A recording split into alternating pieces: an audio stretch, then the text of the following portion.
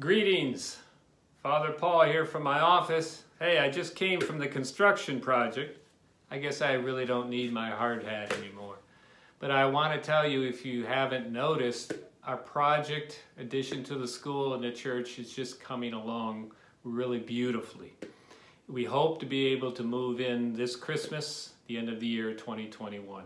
It's been almost a year now since we began this project. Thanks to your generosity, we have come a long way. We believe this is going to be a beginning of a new era for our church, greater growth and enthusiasm. A new hope awaits, and we're all really excited. We are still asking your help at this time. Regretfully, the project is a little over budget. We're $300,000 over budget, mostly due to the pandemic, increased cost of materials. For example, lumber went up 100%.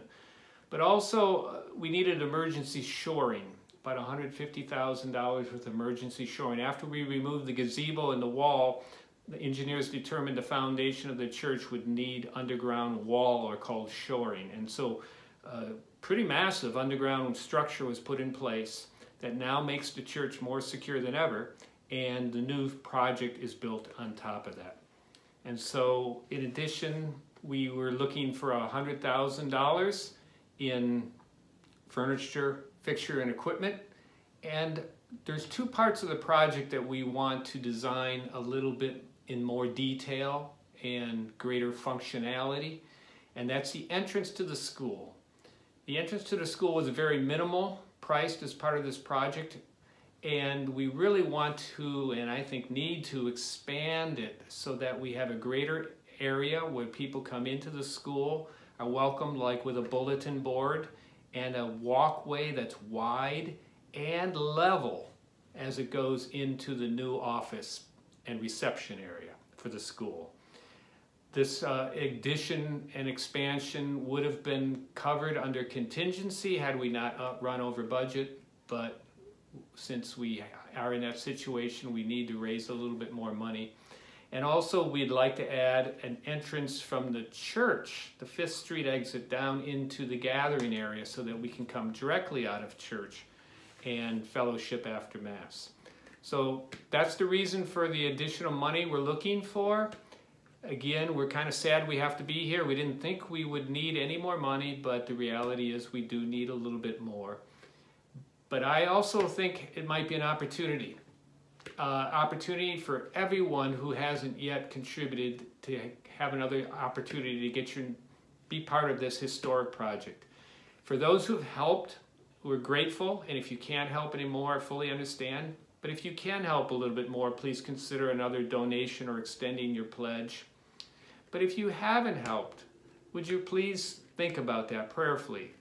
As we enjoy this project over the years to come, I'd like to say, and I think everyone would like to know, that we all work together to do this.